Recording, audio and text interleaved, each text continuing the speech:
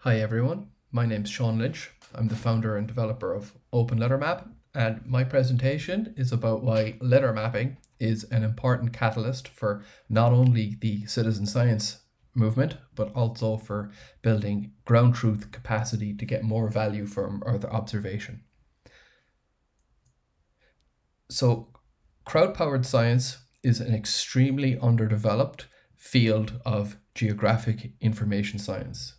Recently, hundreds of millions of people have been equipped with powerful geospatial data collectors, but we're not yet harnessing the potential of involving very large numbers of people in gathering valuable environmental, climate, and social data that can help us get better value for services and save time and money.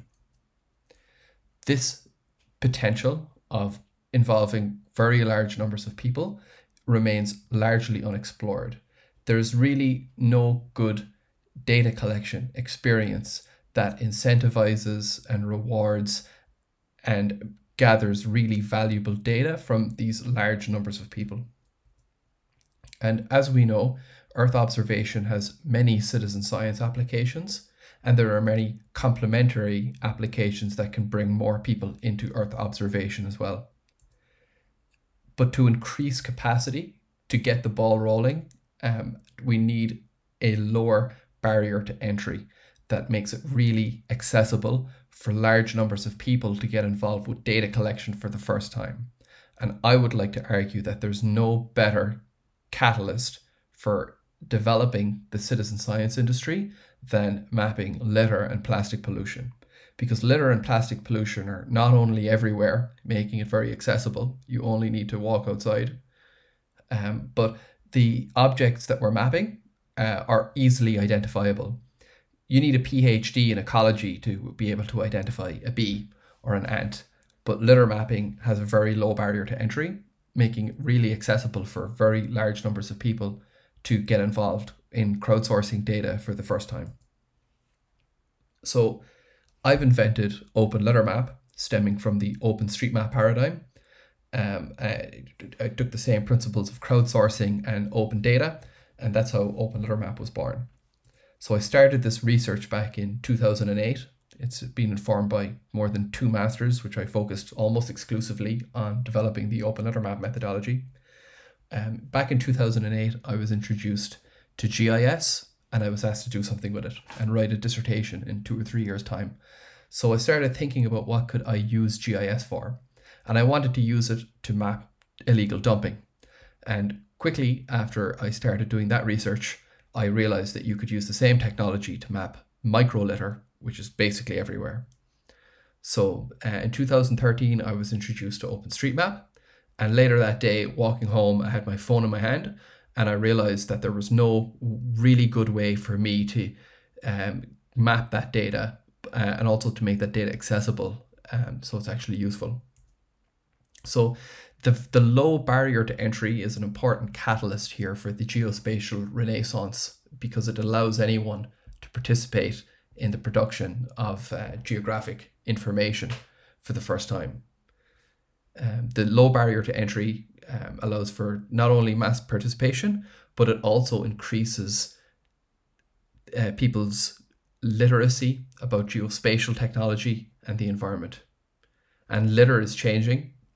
12 months ago, we didn't have a global pandemic.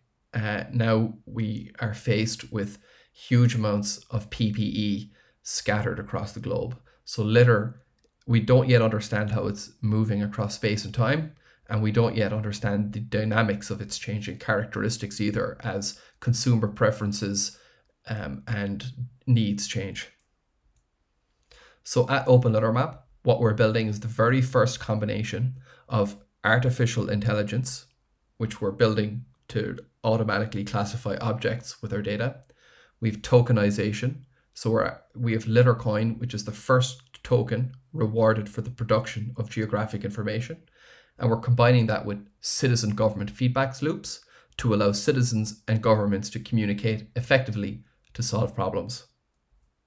So we're crowdsourcing actionable data from members of the public, and we're using this data and making it accessible as open data which has the potential to change not only human, but also institutional behavior. So the reasons for doing this, I hope by now, are pretty obvious. We're faced with a massive planetary crisis. By 1975, plastic pollution was first recognized to have a global distribution. And now, more than 50 years later, we're finally starting to come around to actually do something about it. Millions of taxpayers' money are spent annually by local authorities around the world, but that money is continued to be spent annually, and very little changes to actually mitigate the risk involved and proactively mitigate solutions to curb plastic pollution from actually happening in the first place. Plastic pollution is very difficult to detect from space, but there is so much plastic out there that unfortunately it's possible. However, ground truthing is often needed to increase validation at the sub-pixel level. And this is true for Earth observation in general. And citizen science needs to become more developed to increase sub-pixel validation. And to do that, citizen science needs a catalyst, something that has the potential to involve very large numbers of data collectors for the first time. So this is one of the maps at OpenLitterMap, and stemming from the OpenStreetMap paradigm, which are the tiles in the background, we've layered OpenLitterMap data on top of that, and we've made our data accessible as open data. So anyone can actually download all of the raw data for free and use it for any purpose without restriction.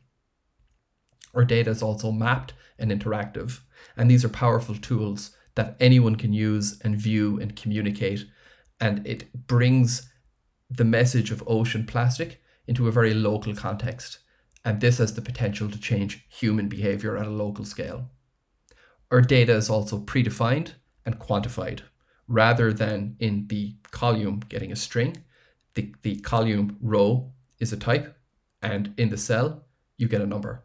And this makes data processing and science quick and effective. Our data also goes through a verification process to remove as much ambiguity from citizen science data as possible. We have a 4 or 5 tier verification process looking at increasing the validity of our data, removing as much ambiguity as possible.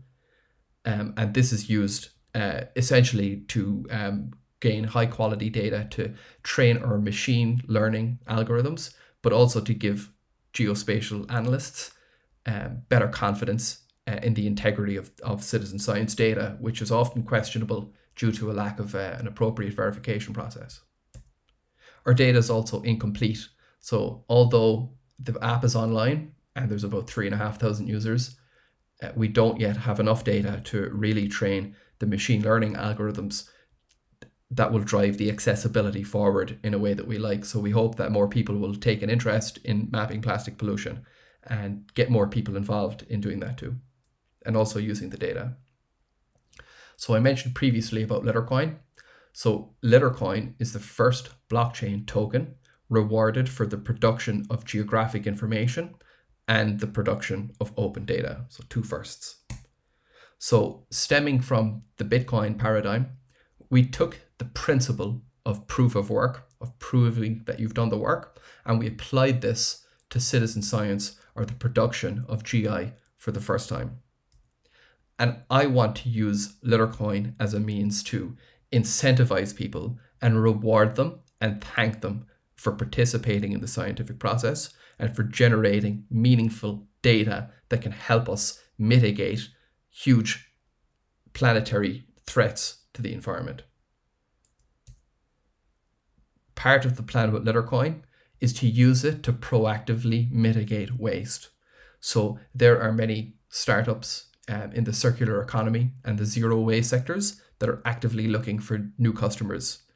We have potential customers that are interested in the environment and in mitigating plastic pollution.